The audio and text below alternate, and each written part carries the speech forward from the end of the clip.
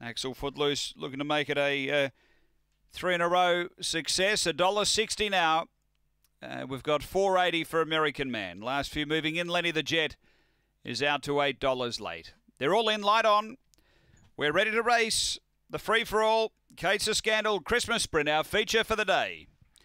They're ready and racing. Axel Footloose stepped cleanly. It's pushing up to be the lead early. Collecting moves to second as Axel Footloose pushes on by a couple of lengths to that first turn. Getting to third, American Man. Then came Tornado Alley from Spring Sniper, Lenny the Jet, and Valide back at the tail. Midway down the back at Axel Footloose, away and gone. Out by 4 here. Over Collecting. A length and a half is Tornado Alley. Then came American Man running a bit wide from Spring Sniper, but in the straight, Axel Footloose clear.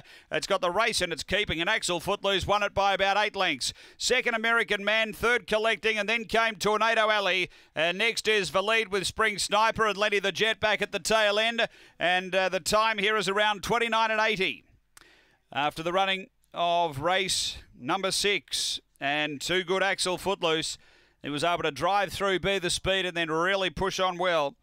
Second to 1, American Man for Lisa Rasmussen. Third to 6, Collecting for Vadim Roz. The winner for